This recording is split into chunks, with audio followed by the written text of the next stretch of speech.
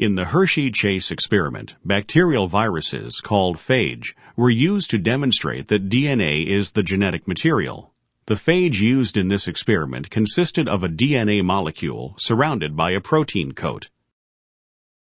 When phage infect bacteria, they attach to the surface of the bacterium and inject the DNA into the cell. The protein coat remains on the outside of the cell.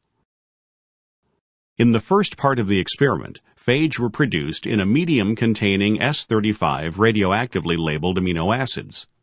This resulted in a phage population with S35 labeled proteins, but no radioactive label in the DNA. The phage were then allowed to infect the bacteria. The phage attached to the bacterial cell and injected their DNA, but the radioactively labeled protein coat remained on the outside of the cell. The phage produced in these cells contained no radioactivity. Vigorous shaking caused the empty protein coats to be removed, but did not interfere with production of new phage in the cell.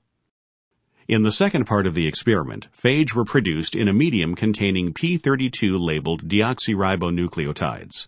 This resulted in a phage population with P32 labeled DNA, but no radioactive label in the protein. When the phage infected the bacteria, the P32 labeled DNA entered the cell and could be found in phage subsequently produced in the infected bacteria.